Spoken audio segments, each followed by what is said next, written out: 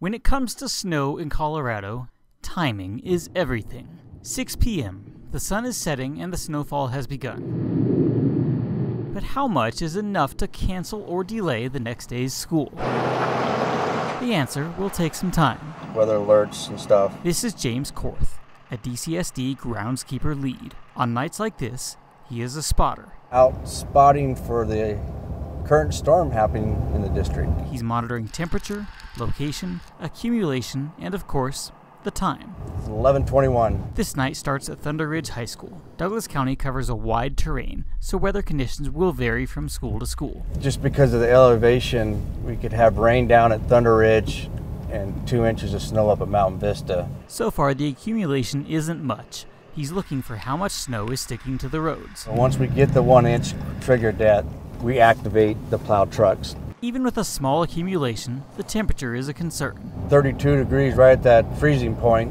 We're going to head out to Roxborough. Roxborough looks much the same, except for the deer enjoying the weather. Roads are starting to get covered. The snow is getting worse toward Larkspur. There's even enough for James to break out the plow.